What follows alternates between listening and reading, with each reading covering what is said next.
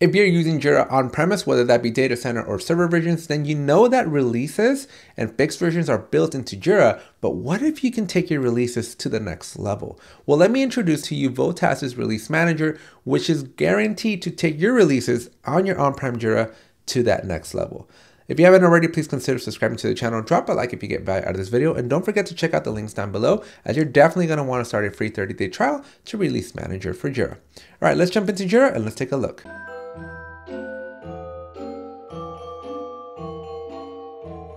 So here we are inside of Release Manager. Once you install Release Manager using that link down below, you're going to get a new item in your navigation, which is called Release. If you click on Release Manager, it's going to bring you to this page where you get to see all your releases. Now, what makes Release Manager different? How is it set apart from the built-in Jira releases and versions that are already in the tool? Well, there's a couple of different things that I want to talk you through.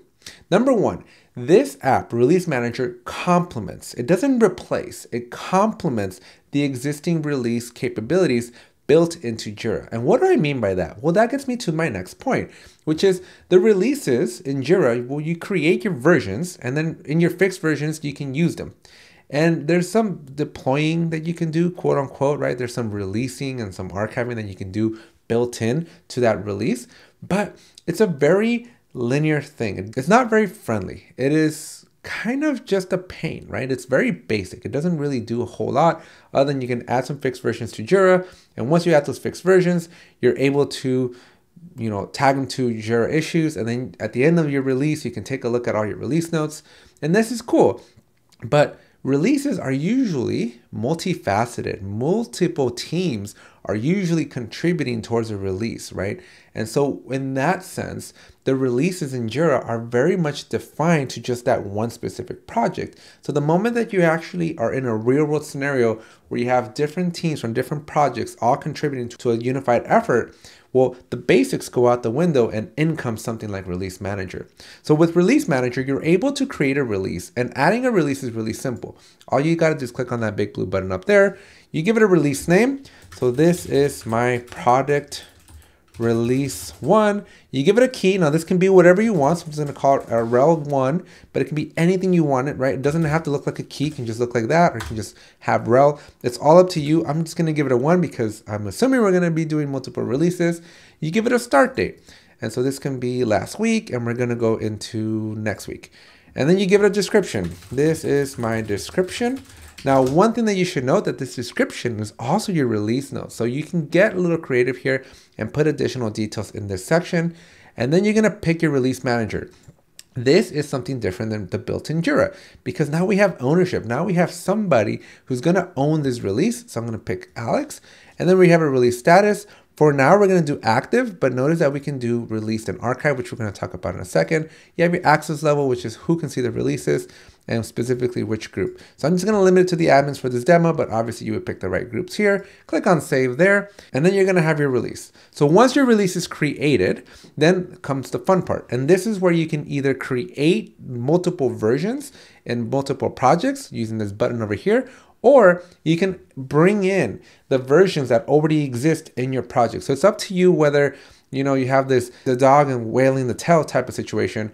Are you going to already have your versions pre-created? If so, you click on add version, you pick your project. We'll go down here. You pick your version. These are all the versions that exist already. So I can do one at a time. So I can do that one. And then if I want to go and bring in from a different project, I can go bring in a version over there.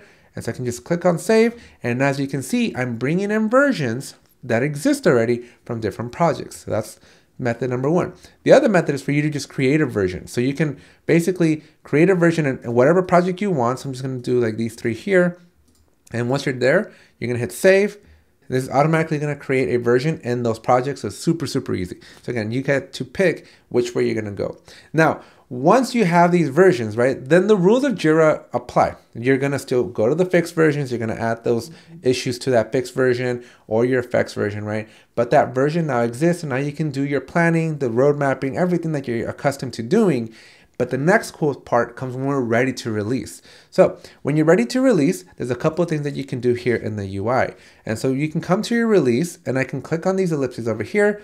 I can see my versions, which is going to take me to the screen we were just on. I can see my issues, which is basically going to execute a JQL and bring me any issues that are in that specific fixed versions that we selected. We can also click on release notes, which is going to give us that notes that I told you about earlier. This one's going to show me that this is my description as I click into it, right? And so super easy there. And so once you're ready to actually do the releasing, then you're just going to click in here into your release. You're going to click on these ellipses right here. And there's going to be the release project versions. Once you do that, this is going to mark them all released in the projects on your behalf. So you just click save. And that's basically it. At this point, your releases have been released and you are off to the next release. Now, if you wanted to later, once a couple of months have passed, you can go into your released releases and you can start archiving them because nobody wants to have a laundry list of like the last 5 years worth of releases, right? So you just simply click into your release again. And then this time, the only option that we have is to archive the project version. So we can do that. We'll click on save and this is going to archive those versions for us. And that's it. As you can see, this is a much more visual method, but there's actually one last thing that I want to show you here before we leave. So one of the cool things that I also like, and this is only because I'm a very big visual learner, is that this list is cool, but there's a calendar mode and you can see in a more visual representation when your releases are coming up, which I think is a really cool feature and is definitely not included in the out of the box releases. So kind of a cool little feature that allows you to visually see all your releases in a calendar mode so that you can articulate better with your team. So that's it for this video. If you enjoyed it, make sure you smash that thumbs up button. Make sure you leave a comment down below if you have any questions. And don't forget to check out the links down below so that you can start your free 30-day trial. And then finally, if you've made it this far and you haven't subscribed to the channel, make sure you take a second here and subscribe to the channel, and I'll see you in the next one.